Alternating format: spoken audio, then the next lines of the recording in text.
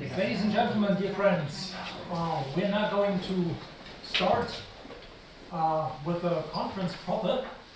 That is with the first panel, the panel on the use approach to Eurasian connectivity. And I am really very happy to be in a position to present you three presenters that have been dealing with Asian and European affairs for quite a while.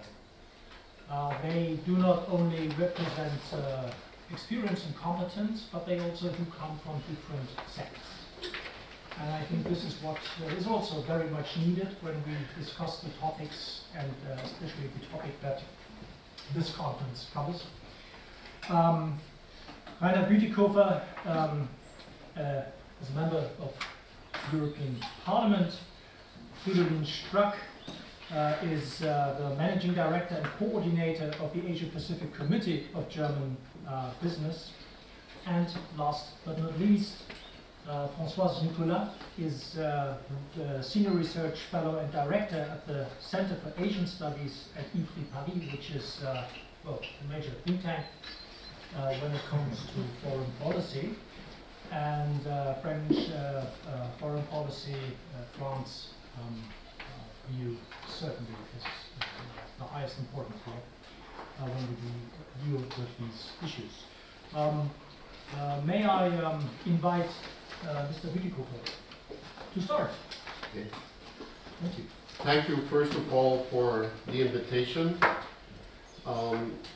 It's in a way a great respite for me to be here for this conference today. It allows me to focus on something else than my present task and fate of campaigning for the next European election.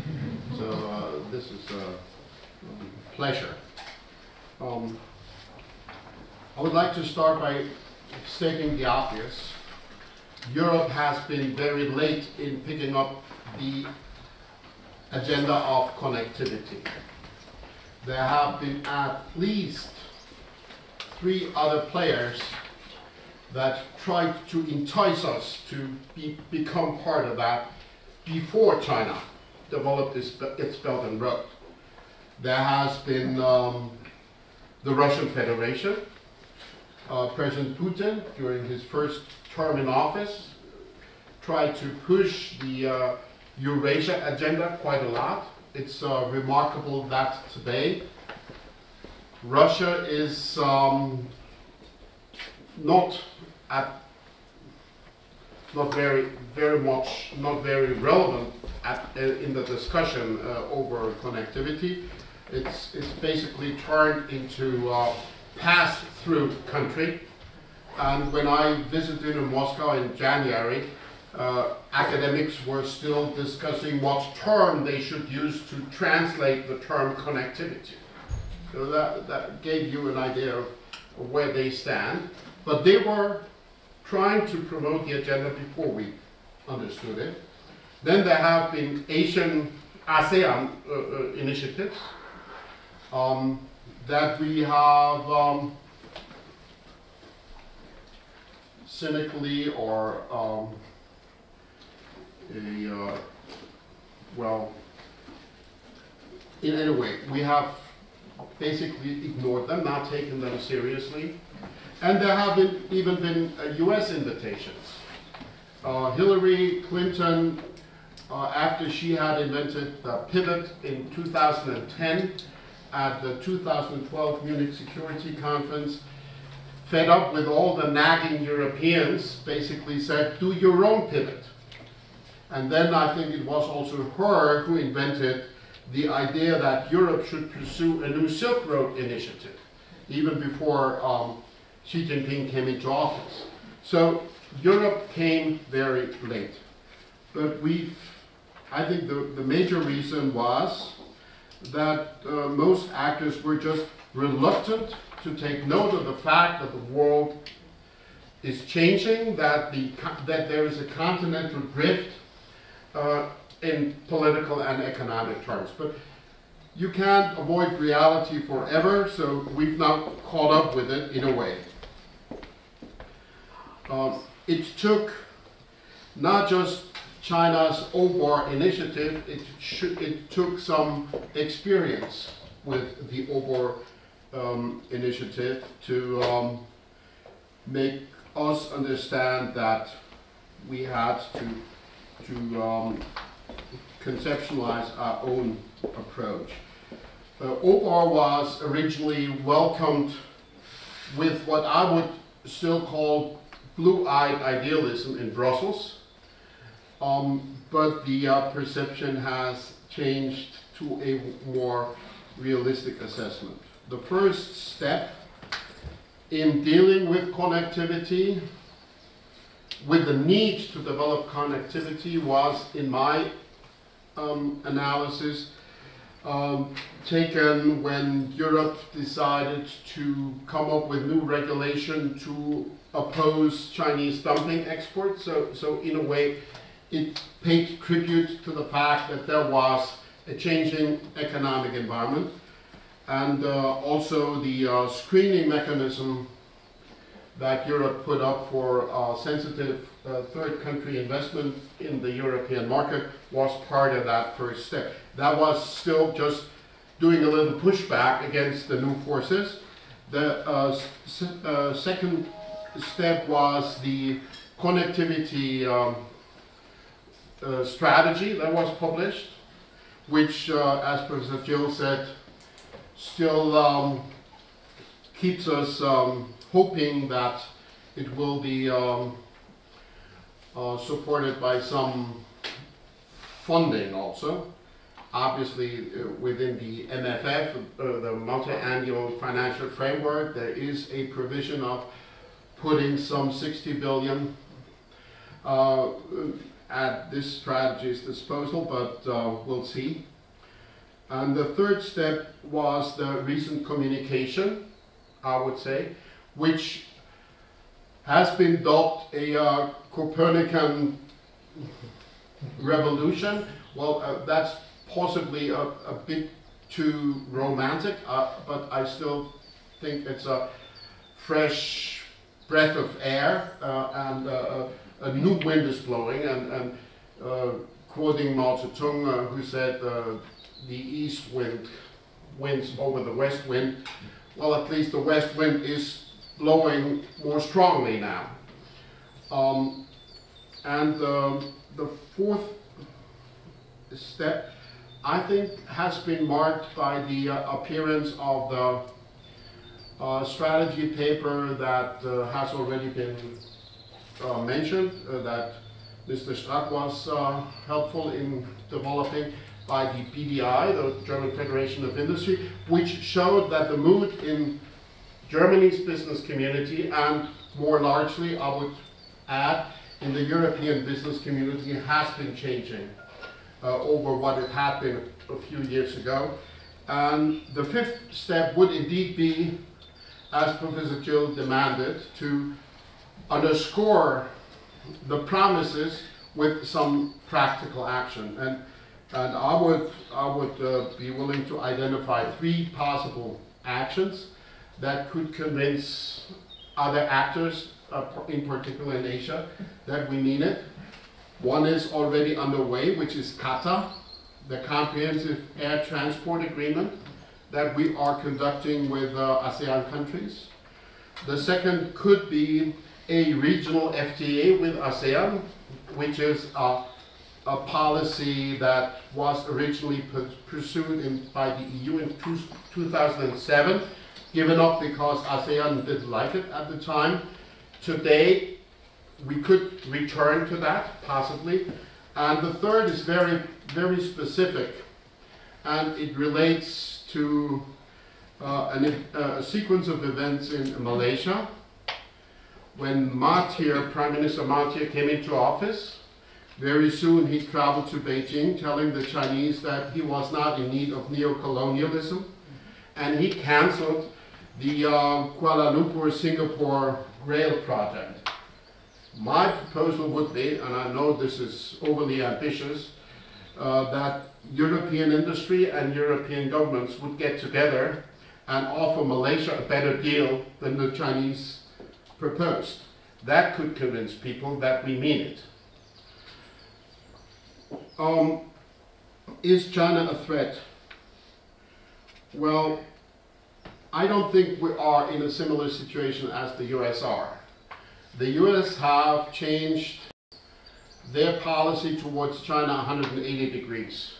Since Nixon first went to China, it was basically a policy of cooperating wherever possible.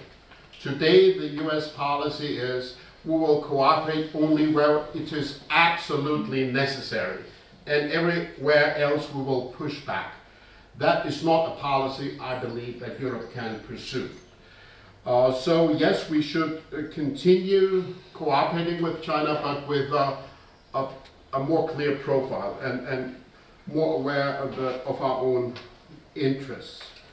Are we alone? No, I don't think we are.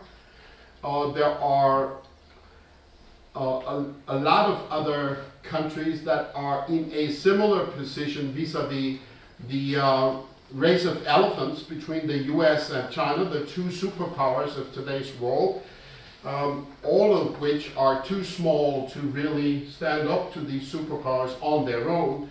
But if they can defend the multilateral order together, that could rein in some of the more destructive effects of this competition, hegemonic competition between the US and China, and I believe that Europe could work on this. And yes, I also agree that we could weather the onslaught of authoritarianism much better if it wasn't for the internal contradictions that our own societies are suffering from. I believe that it is not enough for Europe to say, yes, we advocate connectivity, whatever the specific definition of connectivity would be. We have to put ourselves in our partner's shoes. So for instance, I found that Secretary of Defense Carter, when he gave his farewell speech at Shangri-La, had a very good line saying, we're not opposed to China's rise. We just want to pursue a policy that allows all the Asian nations to rise at the same time. I think that could be a good starting point for Europe's attitude, and we have to convince our partners there that this is indeed our interest.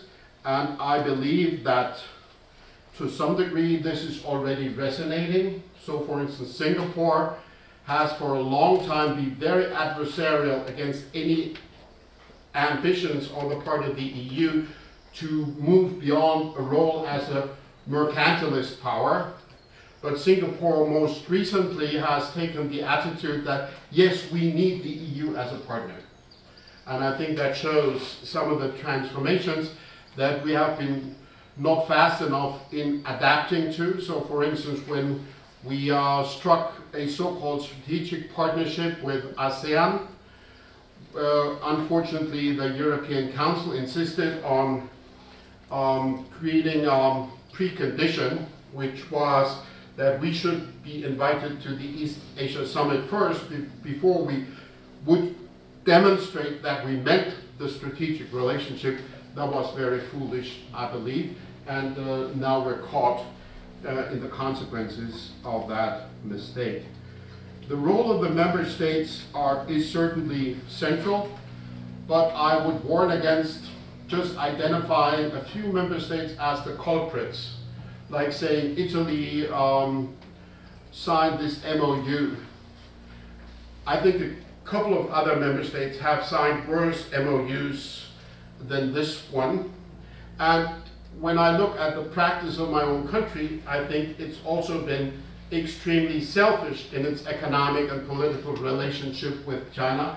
And it's not been opening up to partnering with other European neighbors, so that it basically exposes smaller European countries to the divide and conquer strategies that are pursued from China. So it's also on us, and I believe that The question of whether this connectivity strategy will ever work rests very much not just on the willingness of Brussels to make it work, but in particular on the willingness of Berlin to make it work. And my last point is we need to pursue this strategy, this connectivity strategy, for Europe to stay relevant and for Europe to stay united.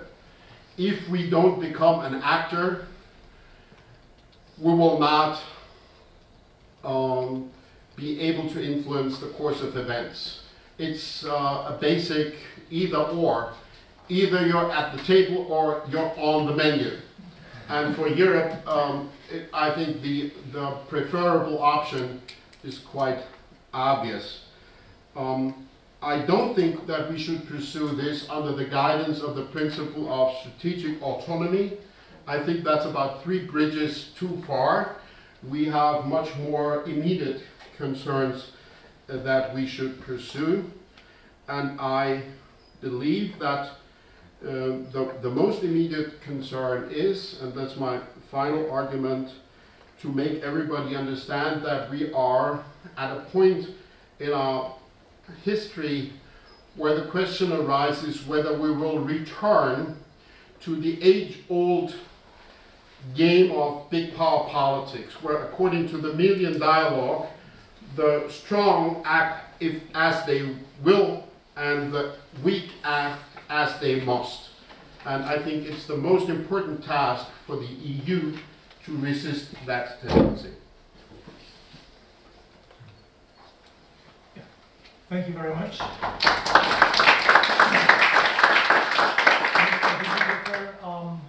For your talk, and I suggest that we continue and with the next presentation, and afterwards, after the 3 presentations, we'll then have ample time for Q&A. Mr. Strack, the floor is yours. Thank you very much, Sebastian Bersick. Great pleasure to be here, and great pleasure after a couple of years working together again. Indeed. I really enjoy that. And thanks for posing this topic here. When I already told you in the coffee break, when you applied for the program and introduced the topic in 2015, it was quite far-sighted to set this topic in 2015 as a hotspot in the discussion. It was not self-speaking that it would be such a hotspot as it is today. I will quickly run through 7 points and thesis. The first point leads me straight to the 2 introductions of this morning of you, Sebastian Bersick and Bates Gill. The global context has completely changed when we look at connectivity, EU, Central Asia, East Asia, and I'm tempted to say we have a historic opportunity to play a new role as the EU in this global context. Why is that? First of all, we could lay back for the past 40 years in terms of security policy, because there was always Washington to bail us out, be it the East-West conflict or any other conflict, and all of a sudden my feeling was that the pulling out of TPP was a remarkable step where nobody really felt that the reliability of Washington is given forever. So this stepping out of TPP for me was a signal that to everybody in the world, not only to the TPP countries, that you cannot really count on historic commitments that you thought were given forever. But the second is why we Europeans could lean back in the past years was in all of the rest of the fields, and mostly in economic cooperation, we were strong proponents of the multilateralism. And again, if I look at the multilateralism, the WTO is in a very, very deep and fundamental crisis, and we are not convinced that the multilateral order as we have known it for the past 40 years will continue to exist and continue to be a solid basis as it was, for example, for German industry being globally so successful as we have been in the past years. So I fully agree with Reinhard Bütikofer's conclusion and put it in the words of Karl Billfeld, who spoke in our BDI International Committee 10 days ago at the opening of Hannover Messe. He said, either the EU manages to become a global actor, or we will be the playground in Europe of global actors, but not a global actor. And it's only these two choices we have. From the German perspective, we never felt it easy to say we want to take a stronger role in international politics, in international matters, whatever it is, politics, security, economics, and it is easier for us to put this card on the Brussels table, but we never feel confident with make Europe and the EU great again, but this is our way and this is the only way we see. The second point leads me more to connectivity.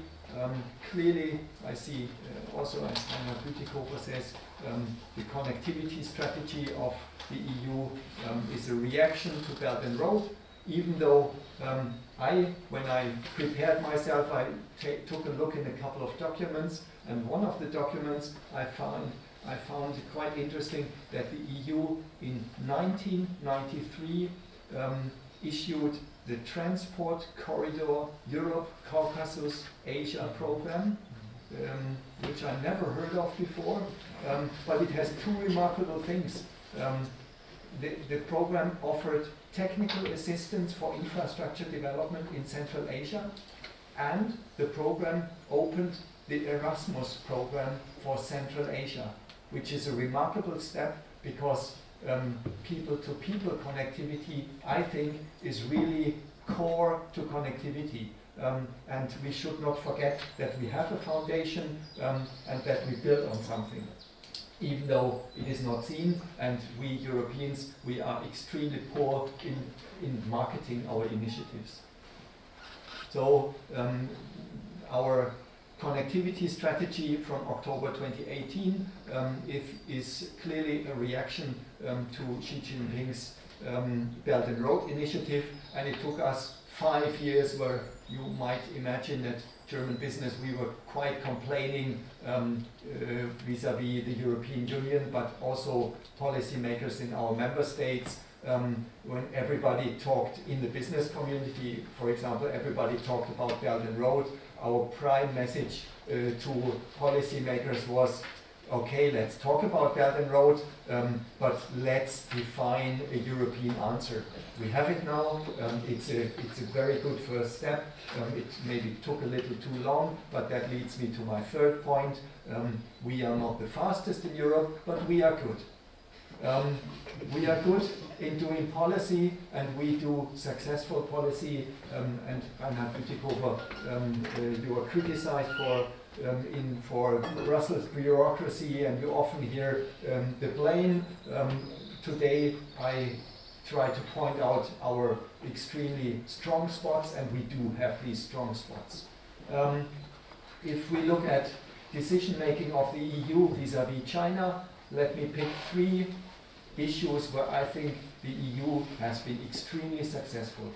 First is the reform of our trade defense instruments 2 years ago in the necessity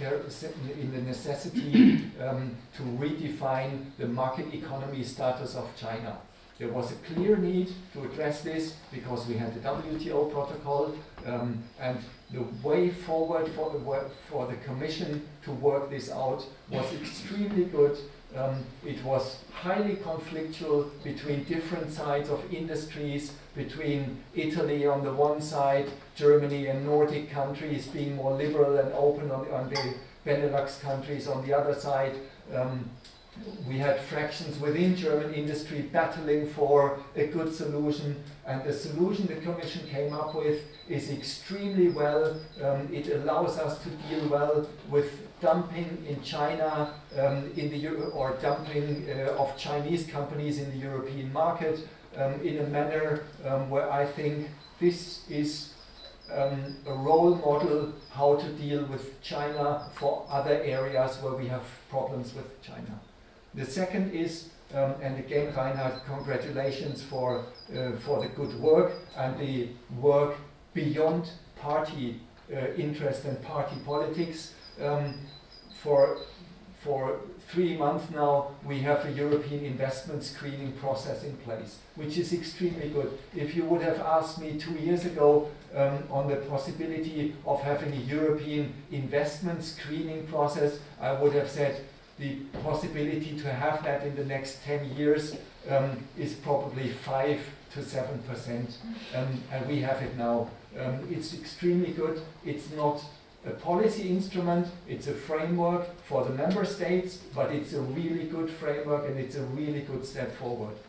The third, it has been mentioned a couple of times, the China communication of the Commission is one of the best papers I've ever read. It's only 10 pages of text, so it's easy to read. The page 11 is the summary of the recommendations and action points, which are in the 10 pages already. So it's extremely dense, and it hits to the spots where policy action is needed. I have rarely seen a better policy paper. The fourth remark is on the connectivity strategy. While the EU has labeled it sustainable, comprehensive, rule-based, I would label it positive in a sense. First, we work with high degree of transparency. In the rule-making process, in the legal process, that is the strength of our liberal economies, of our liberal market orders. We work in transparent orders, and we do so also in connectivity. We have transparent bidding processes, transparent guidelines. We orient ourselves in international bidding processes when we issue projects. So that's really a fundamental point for us. Second, in terms of sustainability, we are really good. And we have something to offer. And if I look at German industry, it's an asset for the Chinese to get German and other European companies on board with BRI. It's as well, or even more, an asset if we talk about our own connectivity strategy. We try to be environmental sound in what we do abroad, our companies. We try to be socially more inclusive. Our companies are used to have a really high degree of local content in their local projects, completely different compared to Chinese companies. They have very low local content. When we do projects, be it in Pakistan or wherever, our companies for decades are used to train and educate the local people to get involved in the projects we do abroad. Also, we have experience in the sustainability of debt structuring, where the Chinese have an extremely weak spot that we should make use of. The third, we are rule-based. As I mentioned in the transparency, we follow internationally accepted procurement rules. We follow the OECD guidelines in developing assistance, and we follow internationally accepted dispute settlement schemes, which also is something that differs us from China. So all in all, the connectivity strategy, it came late, but if I would have to say from the business perspective, it's a very good move. That brings me to my fifth point. What do we address? the infrastructure need, especially in Central Asia, but also in the rest of Asia, it's huge.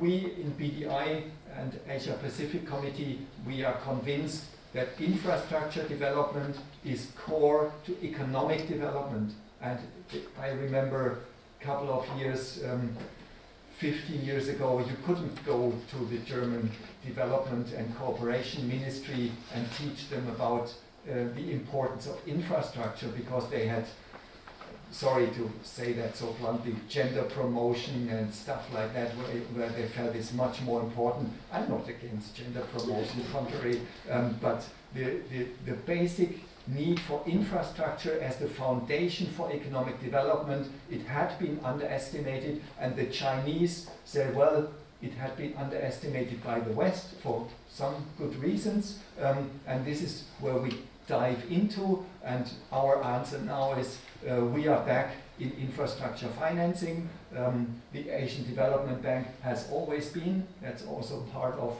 why we are not so active, because we are in the Asian Development Bank. If we take together the European capital we have in the Asian Development Bank, I estimate we are around 1/4 or even more, 1/3 of the capital of the Asian Investment Bank, but we are split up. The Germans have 5%, the French have 5%.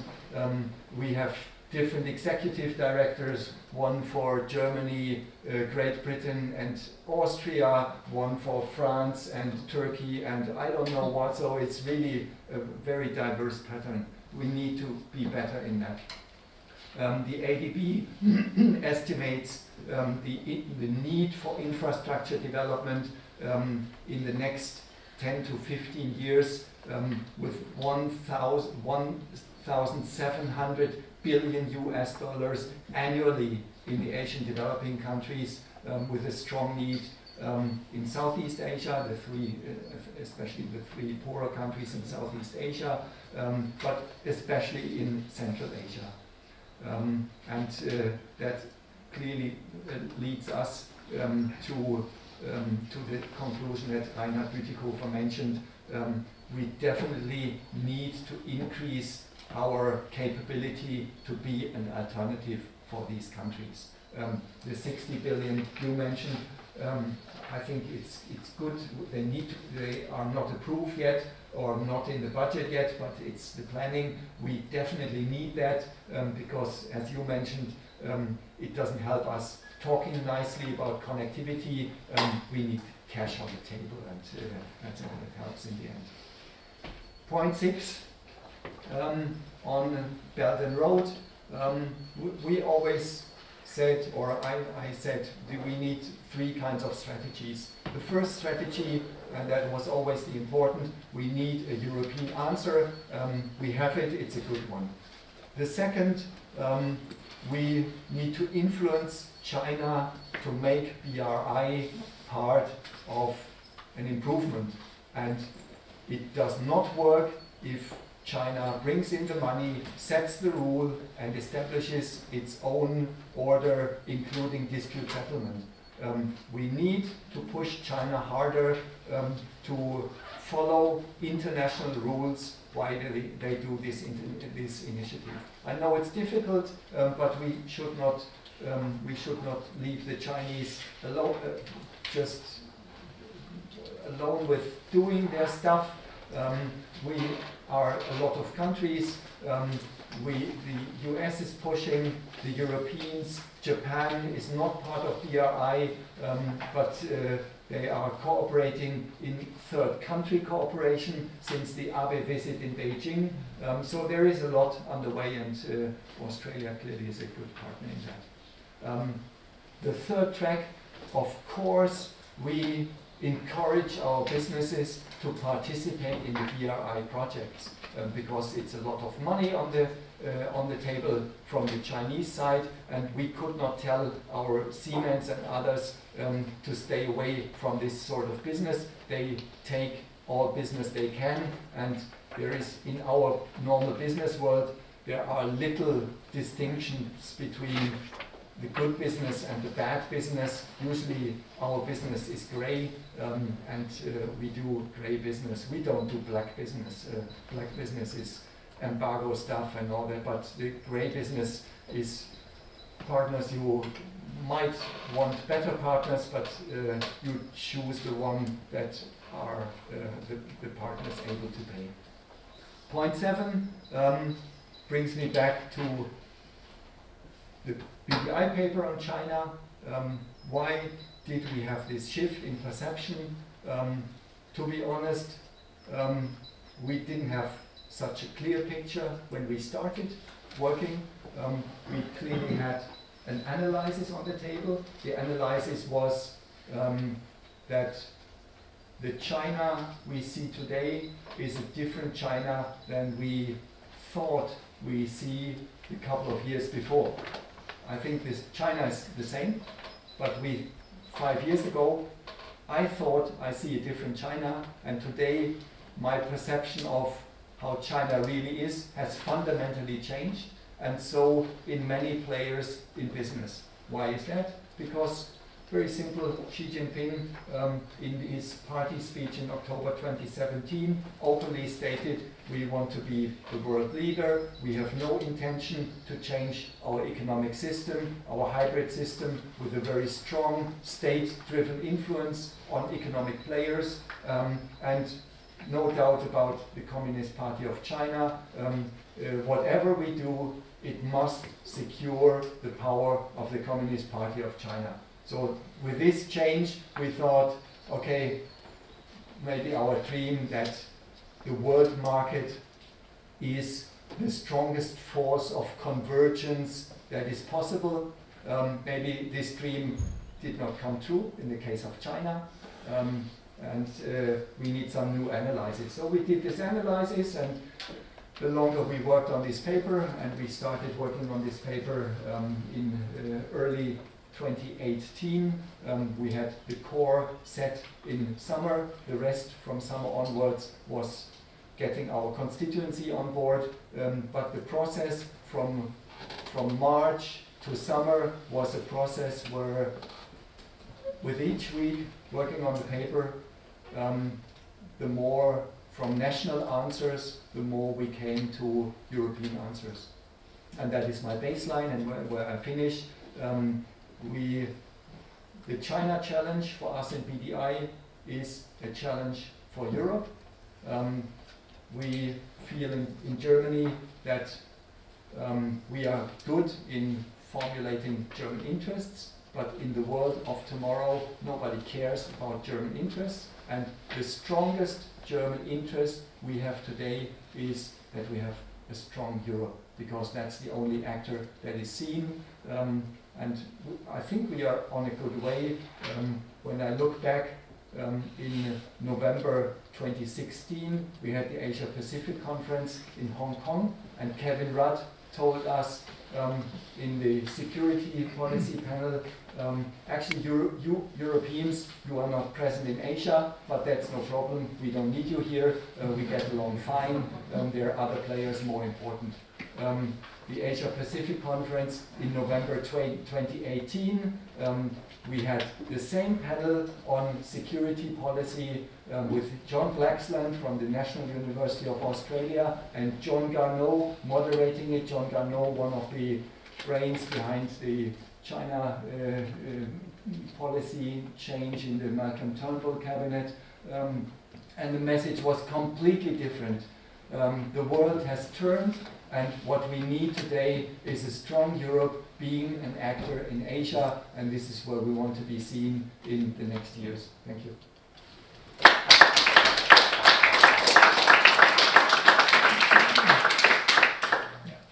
Thank you very much, STRACK, for your analysis and for your very clear statements. I think this presents us with important context indeed to better understand why a re-evaluation, not only in factual but also in perceptual terms, is taking place, is underway, and it also reminds us that we are not dealing with events but with processes.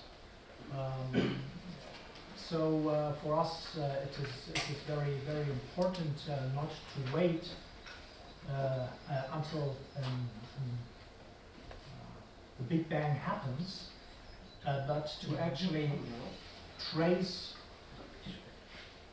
developments while they take place. And China's rise has taken place now for so long that it actually has arrived, I suppose. And this is the world, this is the fact that the world is waking up to now. And Françoise Nicolas has witnessed this rise and observed it for a long time. The floor is yours. Thank you. Well, first of all, thank you, Sebastian, for having me here to share my thoughts on this very important topic. But I'll start with a small remark.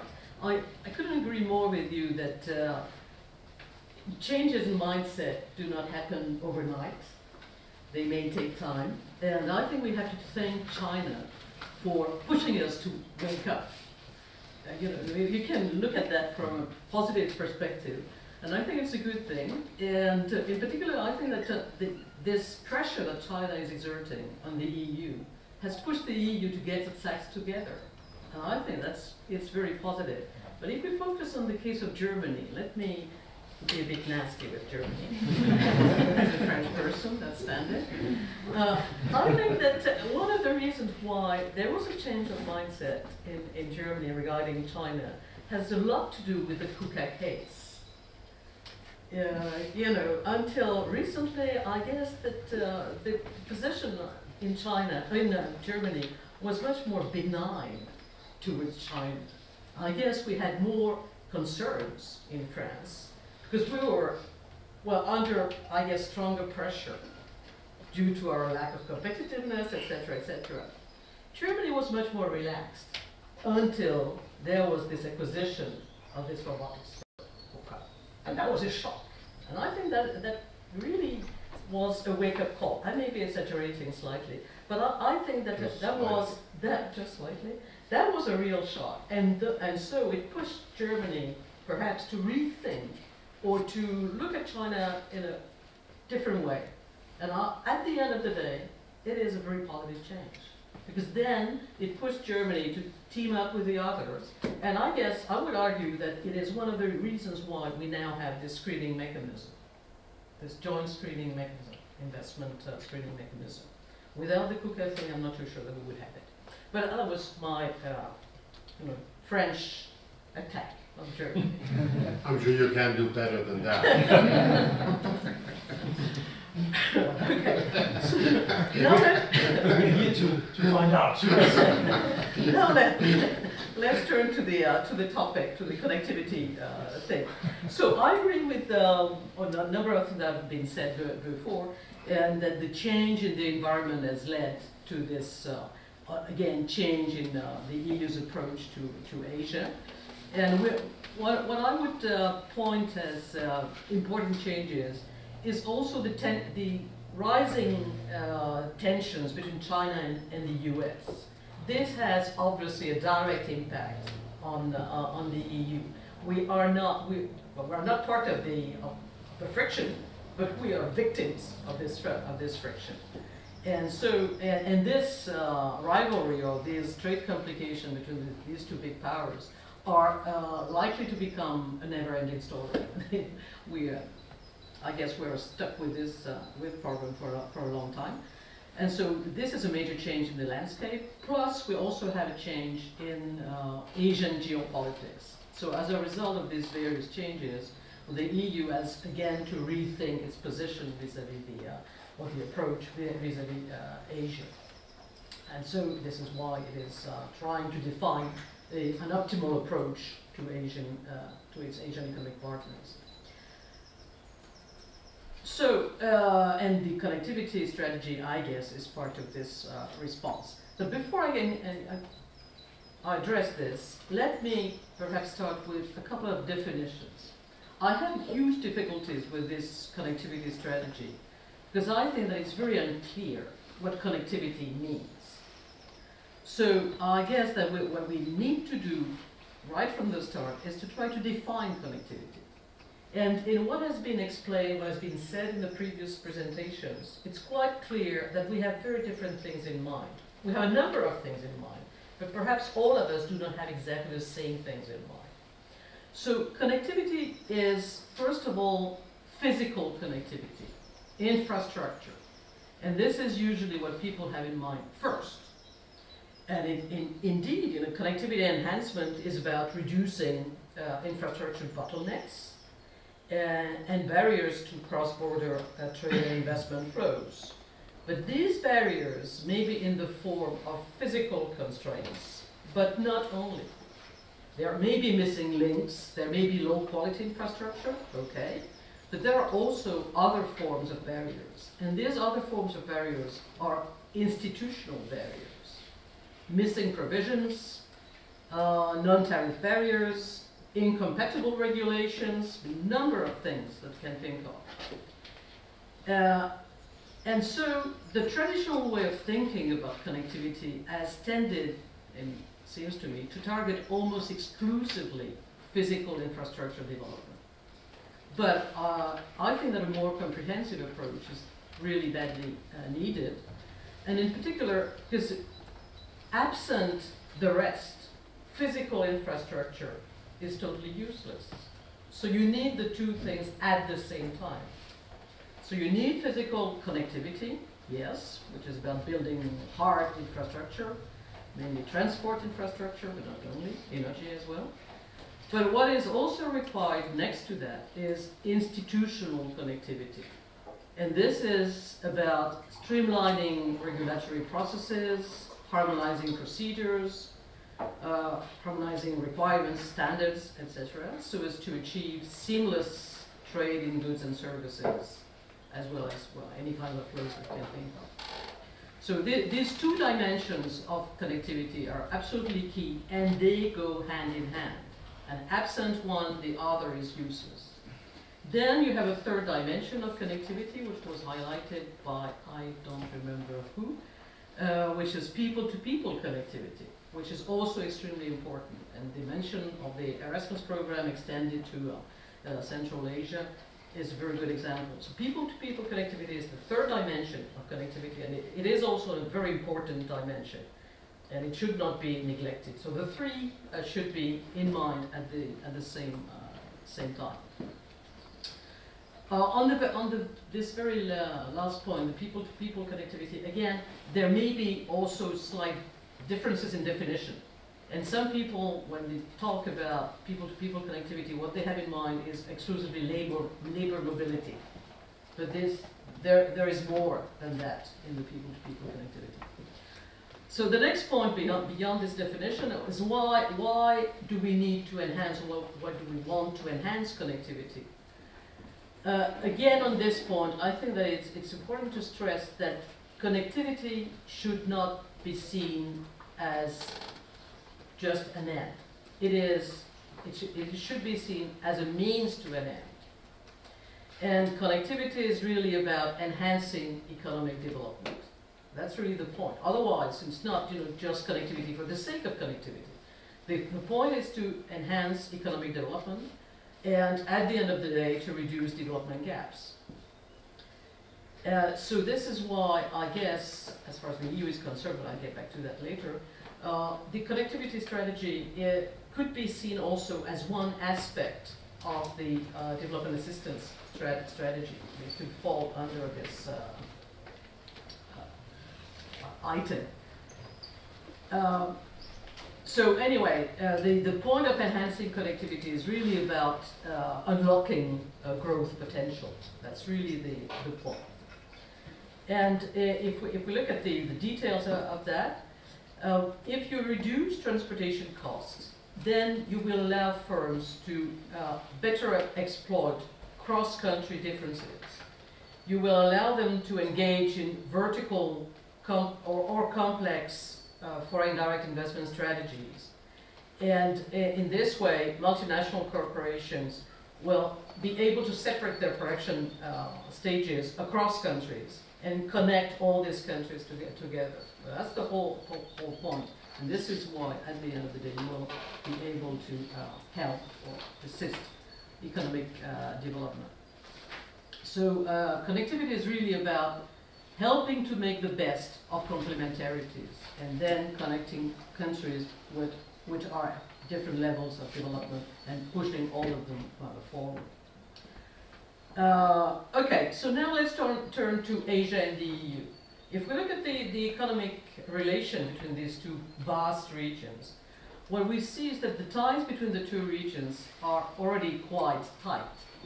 And these ties have reached an unprecedented level.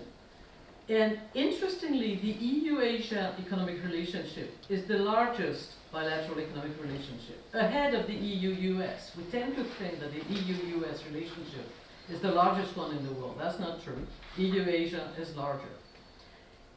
Asian markets account for over 1/3 of exports from the EU as a whole, and almost half of the goods and services imported by the EU come from Asian countries. So this is really the largest. If I had prepared a PowerPoint presentation, I could show the graph to you, but of course I didn't do that. And there was no electricity last night. That's why I couldn't do it. Now you know. Okay, so the economic relationship is already quite tight, but I guess it can be an objective to tighten it even further. And the reason why the EU may want to tighten the relation is, as I explained earlier, the tensions with the US. The problems with the US push us to pivot towards Asia. And what we observe also is that Asia is still the fastest growing region in the world. So after all, it's good strategy to turn towards this part of the world. So economic growth in emerging and developing Asia is certainly expected to dip slightly, but very slightly, and the region will still remain the most dynamic over the coming years. So it makes sense to try to develop the relation with this part of the world. Of course, another objective is to respond to the Belt and Road Initiative. That's also a hidden, perhaps, objective. It's not an explicitly expressed objective, but it's also an objective. And here, I have some doubts. So let me now turn precisely to the EU-Asia Connectivity Platform and provide some kind of assessment. So the communication that has been described by the previous presenters is, the joint communication that was published is a nice document, because it's not too long a document either. It's like 12 pages or so, or 13. It's pretty clear with key actions for various sections. So that's a good strategy document from this perspective. The problem, I see a number of problems with this document though. One first thing is that, again, connectivity is not defined very precisely in the document. So we don't know exactly what the point is. What we see is that there is the willingness to expand or extend what is already in existence. And in particular, there is officially what is being targeted is the expansion of the transport network, the Trans-European network. That's one aspect of it. So behind this, we see immediately that hard infrastructure is very much at the center of the connectivity strategy. But what is not very precise is where do these various transportation network go to? Nobody knows. Asia is not very clearly defined either. So connectivity is not very precisely defined, and Asia is not precisely defined. And Asia is a very vast region. So what are we talking about? Are we talking about ASEAN? Are we talking about China? Are we talking about Japan? Are we talking about Korea? All of them together, Central Asia as well. But we cannot have exactly the same approach to these various parts of Asia. Well, in the document it is explicitly said that there will be different approaches, but then there are no details about these these different approaches. So, to my taste, the whole thing is a bit fuzzy, both from the connectivity perspective as well as from the regional perspective. So that's one first big block of issues that I have. Of course, another issue also has to do with the means, the funds. And this is a very often heard comment about the EU platform, which is about the means, and the means are ridiculous compared to the Chinese means. The means are, and it's been mentioned before, the EU has promised to put aside some 60 billion euros in the 2021-2027 multi-annual financial framework. And this 60 billions will support the implementation of the connectivity strategy. But if you compare that to what Beijing is willing to put on the table, this is ridiculous. I mean, Beijing is talking $1 trillion. So, you know, we cannot compete. Well, there are many things that come with this big money. One first point is that perhaps we should not emphasize this aspect too much. One first thing is that, well, of course, funds are badly needed, yes, but there may also be problems if there are too much funding. Too much funding may be a problem for the recipient country. The country may not be able to actually absorb all these funds. So there is a problem with if there is too modest a capacity to absorb funds disbursement. And this may be the case in a number of countries. So there is a risk of bottlenecks resulting from insufficient absorption capacity. So emphasizing the fund aspect may be a problem. Moreover, I think that this funding issue is not necessarily a problem. Well, we should not see the fact that the EU doesn't have as much financial capacity as China as a problem. And this is in particularly true if we do not exclusively have in mind the physical infrastructure dimension. If we also think of the institutional connectivity dimension, so in this case, this requires far less funding, far fewer means. And if we want to push for regulations or procedures, rules-based, whatever, which is always pushed by the EU, in this case, you do not require as many funds. So, you know, this issue with the funding may not be that much of a problem at the end of the day for these two reasons. Next point is the connectivity strategy on the part of the EU is supposed to be a response to the Belt and Road. Well, I have some doubts about that. If you look at the Belt and Road, the objectives of the Belt and Road are extremely clear, even though they are not official. But they are extremely clear, and it is really pushing China's national interests. It is pushing China's development. It is pushing China companies' internationalization. It is pushing Chinese Western regions' development. It is, to a large extent, part and parcel of the restructuring strategy in China. So the objectives of the Belt and Road are extremely clear. The objectives of the EU connectivity strategy are not as clear. So as a result, you cannot really see that as a clear response to the Belt and Road. So I have a little bit of a problem with this again. So what are the real objectives? If my two co-speakers can explain that to me in a very clear way, I'd be happy. Okay, very good. Two more points which I see as slightly problematic in the strategy is the at least insufficiently clearly expressed connection with the business sector. So if you look at the way the connectivity strategy will be put in place, at the end of the day, it should be done through the business sector, through business involvement. And I don't see much mention of the business sector in the strategy. I understand that the business sector is very much willing to contribute and to participate, but in the strategy it's not all that clear how it can be associated.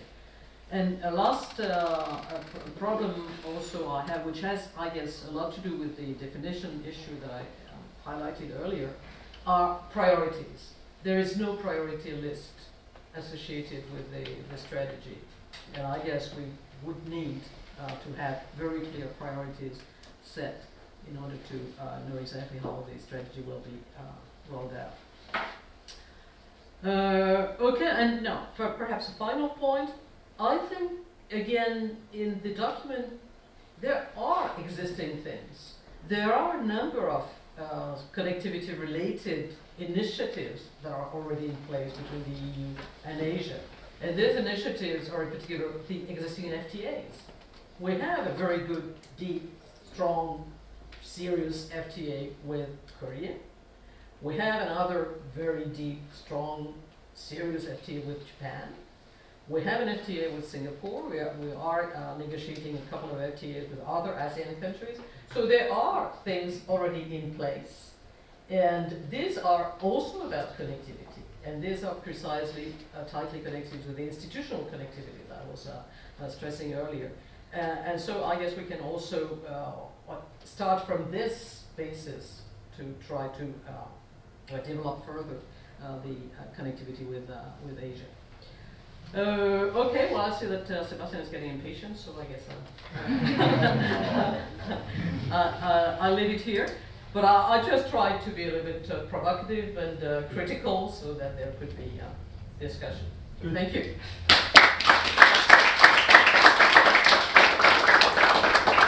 Thank you very much, Françoise, for being provocative and for also raising some issues with the strategy. So there are different ways of looking at the strategy.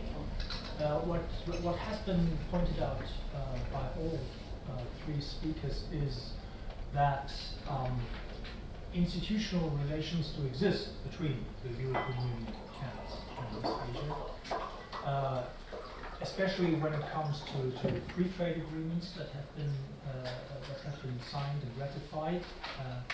And here certainly Japan is an important landmark event.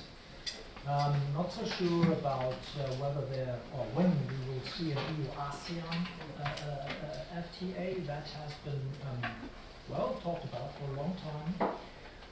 We will discuss Southeast Asia today as well, so we can come back here. But for the time being, this is when the real discussion starts, and Neil Collins, from what used to be Astana until very recently, last week, has a question, please. But it'll be Astana for a lot longer as far as I'm concerned. But I was interested in your point about the three types of connectivity, and some of it's people to people, and there's obviously lots about infrastructure and roads and all that, people talk like that, but I think Europe doesn't realise what advantage it has in the people-to-people part. I mean, I think that we don't take seriously enough the scientific and cultural diplomacy that we have in with other countries, and particularly in Central Asia.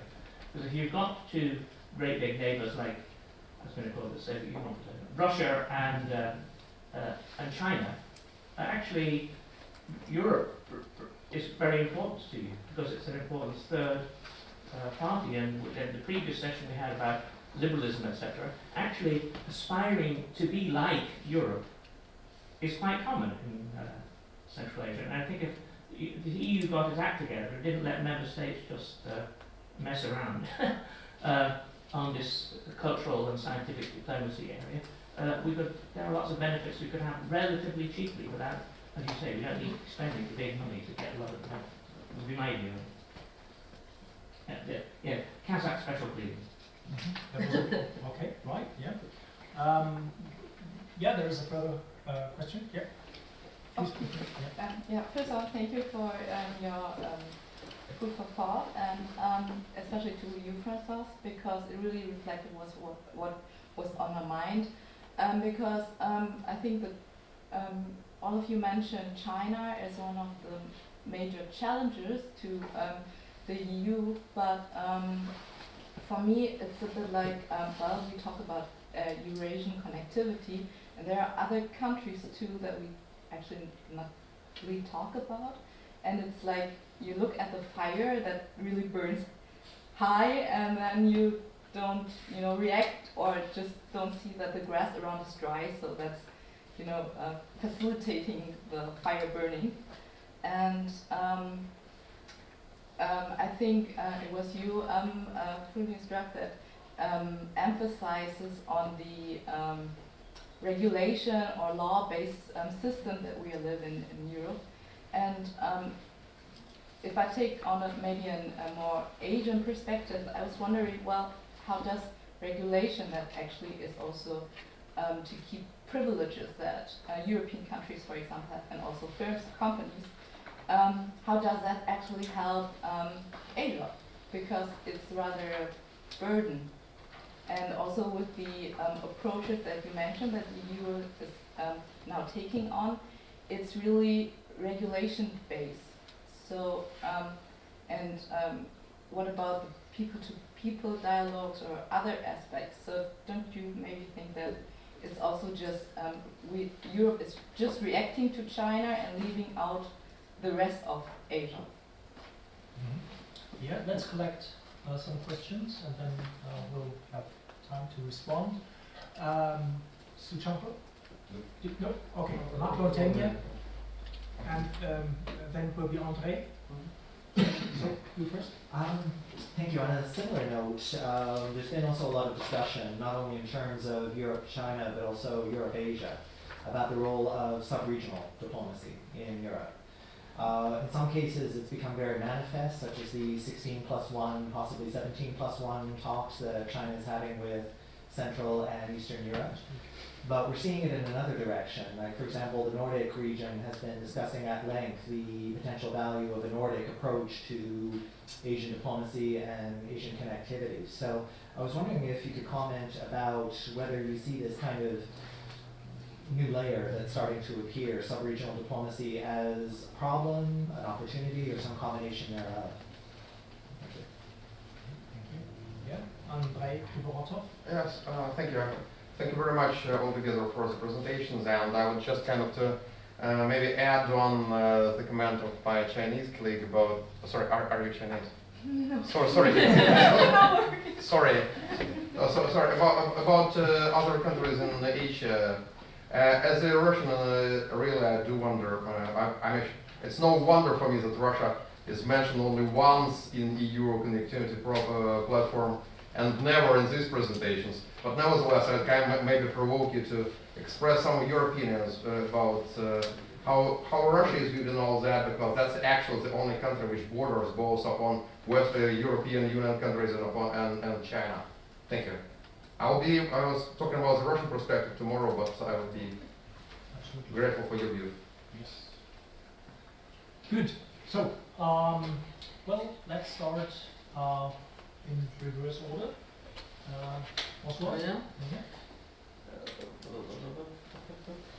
Yeah, perhaps on the Russian point, personal view. Well, first thing, my co-speaker here mentioned Russia. Sorry about that. Yeah. Well, I noticed that. But I think one issue is, and perhaps the fact that Russia was not mentioned too often, precisely reflects the problem of the transit country. Russia is indeed between the EU and Asia. It's on the way. So what do you do with the on the way country? So is the on the way country part of the program, part of the strategy, or is it just the connecting link, so to speak? And in which case, what do you do with the link in the middle? Is it part of the strategy? Is it supposed to also benefit, or is it just, you know, connecting and that's it? So I don't know, and I don't want to to make any comments about that, because I don't know exactly what the EU had in mind or whatever. But that's really a problem. On the point of, is the EU just reacting to China? I hope not. I guess that China and China's pressure was the trigger for this strategy to be developed. But I guess, I'm sure, that the objective is much broader than that. So I see China as, and it's a little bit the same thing as for the investment screening mechanism I was alluding to before. China is really the trigger. that it acts as a wake-up call. But then the EU, well, has a broader approach. So it's not just trying to respond to China, but I think it is, you know, realization that something should be done, but not exclusively or not only about China, but something should be done vis-à-vis Asia. And that's why I said in the very beginning of my presentation, I think that another factor that also pushed the EU to develop a strategy is also the tension between China and the US. So the US is also part of the story. So it's not only about reacting to China. That's not the way I see it. And on sub-regional diplomacy, well, I don't want to make any comment on that, but I would like to add another layer, perhaps, that is even more problematic, and it is the sub-regional diplomacy. What I have in mind here are cities, for instance. And in the case of France, what we observed was that one city was targeted by the Belt and Road Initiative, that is Lyon. And what you see is sometimes a huge gap between the central government's position and the local government's stance. And in the case of Belt and Road, that was pretty clear. Even though we should perhaps not make too much out of it, because in the case of Lyon, the train coming from Wuhan, you know, reached Lyon without people in Lyon even knowing it 2 days before. And all of a sudden, you know, they were informed that there was this train, and so all of a sudden, this was turned into a Belt and Road event. But that was really organized at the very last minute. But of course, I mean, in Lyon, they were more than happy to have that, and they are now connecting much more tightly with China. And same thing is true for Marseille, for instance. And this does not necessarily reflect exactly the same position as the central government's position. So that's another layer to be added. Yeah, that's something that can be addressed the Road Initiative panel. Yeah. Okay. Next tomorrow. Tomorrow. Because when a colleague from Duisburg will speak as well, and Oh, yeah, Duisburg yeah, is also. It's on the way. Well, it depends on how you look at it. Yes, absolutely. Yes, it's difficult as a guy from the business sector to speak on the question, are we in the EU too much regulation based? Normally in the business sector I would say, yes, we have too much regulation in Europe and Germany, but in this context I would state it differently, because yes, we are regulation based, but if we look at certain types of regulation, they address specific objectives. I give you one example. One example that I mentioned in the context of connectivity and in the context of international procurement is guidelines and rules that we have agreed among the industrialized countries in the context of the OECD to ensure fair competition between companies. And we think this is a good principle, and business sticks to it, and it gives us the certainty that in fair, transparent, open bidding processes there is an absence of corruption, you get the better projects, you get more sustainable financing.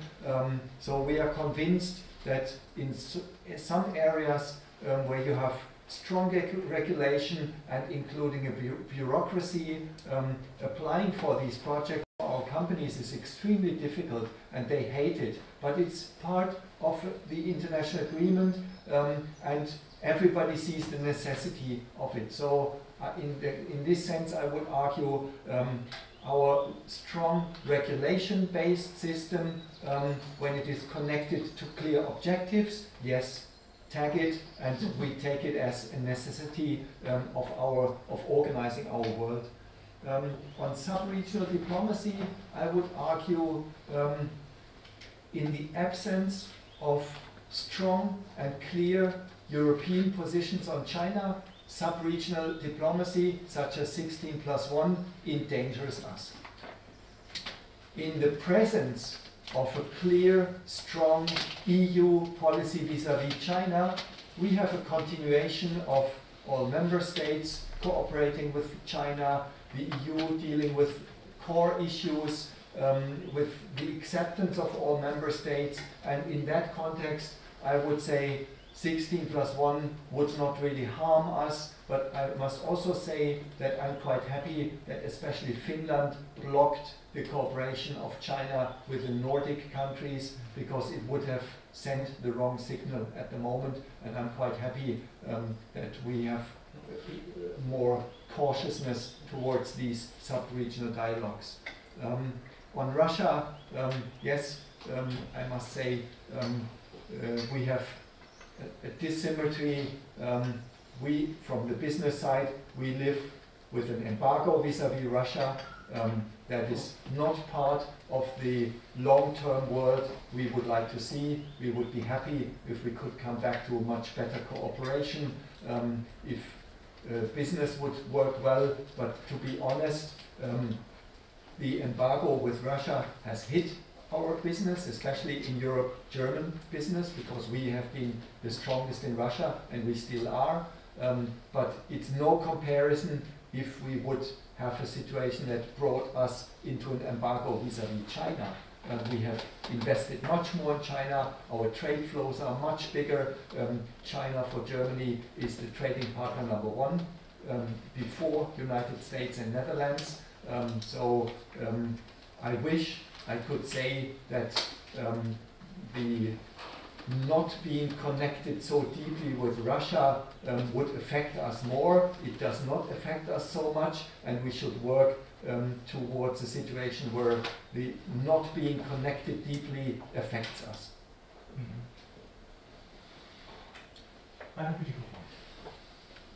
Let me start with the Russian issue. I did mention Russia, but what I would still say is that I believe Russia has not made up its mind. I understand the OBOR initiative as an alternative to the trade multilateralism that has dominated our international trade relations for the last couple of decades. What the Chinese advocate through BRI, I would call a serial bilateralism, or maybe I should rather say a hub and spokes approach. And the hub is in Beijing. And Russia is just considered to be a spoke, just like any other country in this initiative. And Russia has to make up its mind whether it wants to be a junior partner to Chinese hegemony, or whether it wants to side with us and others to defend multilateralism. In the Munich Security Conference, there was a nice quip where people said the Russian foreign minister advocated unilateralism, but in reality he depends on multilateralism. And the Chinese representative advocated multilateralism, but in reality he believes in unilateralism. And I think Russia must make up its mind. And once it does, it might feel it has much more in common with us than the Russian leaders are presently conceding. The second point on European, well, I did not talk in my presentation a lot about why this change happened. And suffice it to say that I think since Xi Jinping took over, we've seen what I believe amounts to regime change in China. A kind of aristocratic communist regime has turned into a party-led empire, and the emperor is controlling everything and teaches everybody in his country that the party rules east, west, south, north, and everything. And I think that has changed a lot, and it took a while for us to realize that there was this very fundamental change, even though it's still the Communist Party that is in control, but it's a different kind of Communist Party than the one that Deng Xiaoping advocated during the time that where he was prevalent. Regarding the European BRI initiative, you have called it fuzzy, and I'm sure you're right. but in politics sometimes that's the way to make progress. If you want to wait until you have clarity on every detail, you will never get started. So you have to be willing to be a bit fuzzy and then work on the details later. And I believe that we have been clear on the fact that this is not just about physical connectivity. That's why I mentioned kata. That's why I mentioned the trade dimension. And also with regard to people, there have been initiatives, certainly not enough, I would agree with that. But for instance, there have been efforts to strengthen the involvement of Asian countries in the Erasmus Mundus program. And there has been an initiative by the European Parliament to start a Young Leaders Conference between ASEAN and the EU. So there are such initiatives, and certainly they should be expanded to the city level or the municipal level, which you just alluded to. I hear similar stories from Duisburg or from other municipalities in Thuringia, where there is a need to really include these actors from the municipal level and also give them an opportunity to learn about what they're up against. Regarding the BRI and the relationship between the BRI and the European connectivity strategy, I would insist that our connectivity strategy is not just a reaction to BRI. I would say there are two dimensions. One is indeed a pushback against the hegemonic impulse that BRI carries. But the other is a positive effort to shape another relationship. And Europe has been doing that in two ways. First, by trying to agree with China on certain criteria for acceptable connectivity. So for instance, if you look at the conclusions, the summit conclusions from the 2018 EU-China summit on BRI, there are very clear adjectives that the European side achieved or succeeded in including, which says, according to international standards and transparency and sustainability, a lot of things that BRI doesn't live up to, but at least Europe sort of tries to define standards. And on the other side, by shaping our own connectivity policy, we try to show that you can do better than China is doing. And I think there are a couple of criteria that we should work on. For instance, sustainability. Clearly, BRI is anything but sustainable. According to the Chinese plans, several hundred new coal-fired power plants should be built as part of BRI. If even half of them would be built, Paris would go out of the window. The Paris Climate Agreement would go out of the window. In order to prepare the second BRI summit, China mandated a study on the compatibility of BRI and Sustainable Development Goals with European academics. And when the academics presented their first findings, they were kicked out of the contract because China didn't like the results but didn't want to give them any facts either, so they rather wouldn't have the study than face reality. That's why we should insist also, China is putting up BRI courts. I think this is something that Europe should look into. China is trying to insist on applying exclusively national industrial standards in the context of BRI deals, not multilateralizing through the International Standardization Organization, but in parallel pushing explicitly Chinese standards, which is a form of neocolonialism, I think you could say. Also, the the issue of competitiveness. According to a study from CSIS in Washington, about 90% of all the contracts that have been agreed so far in tenders under BRI have gone to Chinese companies. So there is not even a little local content. Fridolin Strack mentioned the Asia Pacific Conference in Jakarta in November.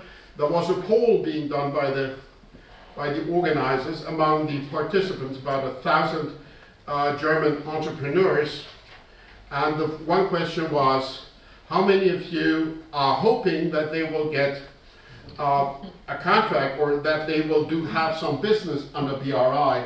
And the number was more than 50%. And the second question was, how many of you have been successful in landing a contract? And the number was below 10%. So that's also the reality of that. And I think we should also look at the financing institutions, the IFIs, because when you look at AIIB, for instance, slowly but with full clarity, the Chinese president of AIIB is transforming AIIB from an original multilateral financing institution into a tool of China's foreign policy. And there's been a study published just recently on how this is being transformed, and that is quite an interesting story. I believe that the last question, I think, was on 16+1 and the Nordic. My general bottom line is that all European institutions and all European countries should insist vis-à-vis China on them pursuing a one Europe policy. They don't like the term, but I think that proves the point that it is relevant. I believe that, on the other hand, it's not very helpful if we just blame China for taking advantage of our own internal divisions. I did mention the role of Germany. There is no country in the EU that has more intense relations to China, economic and political, than Germany. Germany is the only country with which the Chinese leadership has annual governmental meetings, cabinet meetings. The German government has agreed with China on an innovation partnership that runs across 110 chapters. We could do a better job of allowing some of our smaller neighbors to piggyback or to be part of that undertaking. But if we let them wait until a few crumbles fall from the Lord's table, well, maybe that's expecting too much patience from them. And if China waits with 10 billion investment, which small country can really resist that temptation? Now, China is not delivering. And the Polish, who were originally the ones who pushed the 16+1 the most, have already grown very dissatisfied. And the Polish Prime Minister didn't attend the last 16+1 meeting, which was a clear signal of dissatisfaction. And now China is trying to push the 16+1 into more contentious territory by trying to force them to do deals that run counter to EU-only regulatory matters, which is not what the countries like very much. So I think there is a chance of reintegrating the European cooperation, strengthening European cooperation, and not just blaming China for some of the internal divisions that we have left festering. Oh, sorry, one thing I forgot about connectivity and Asia in general. There has been an ASEAN connectivity strategy before China invented the BRI. There have been initiatives in Georgia and the neighboring countries.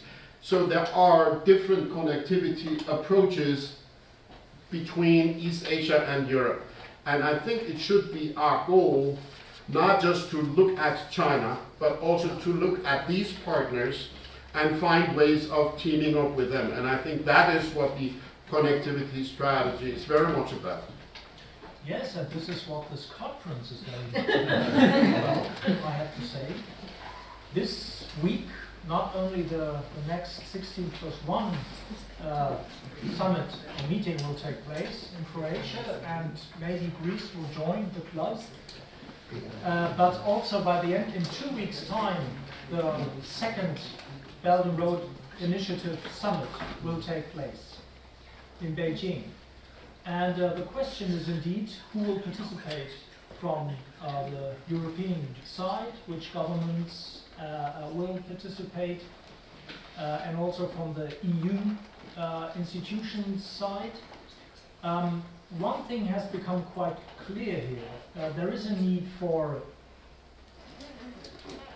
regional, interregional, transregional governance in Eurasia.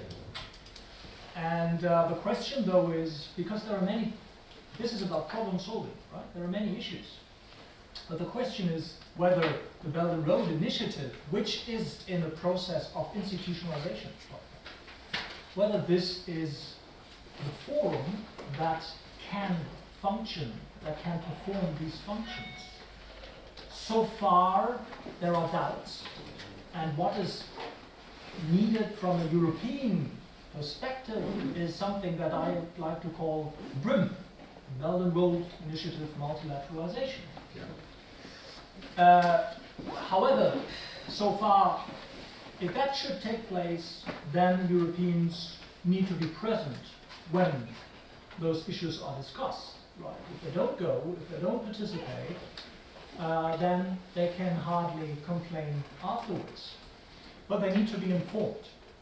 And for that, there are other institutions, like for instance the Asia-Europe meeting, which have been there since 1996, to which more or less all of the actors in Eurasia, right, including Australia, are participants. Russia is a participant as well. And maybe it's time to rethink whether more institutionalization is needed when it comes to dealing with issues that can be broadly discussed under this buzzword of connectivity. Thank you very much. Yeah. Good. I beg your forgiveness, but I forgot one argument that I think needs to be added, and that's about the ridiculous amount of 60 billion from the next MFF.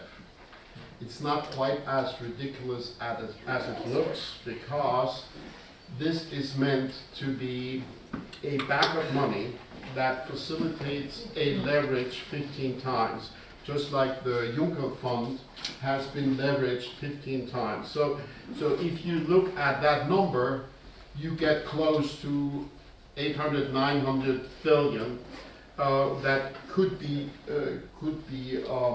initiated through that fund. So I'm not saying it's enough. I'm just saying it's not as we're not quite as stupid as we look sometimes. Well, thank you.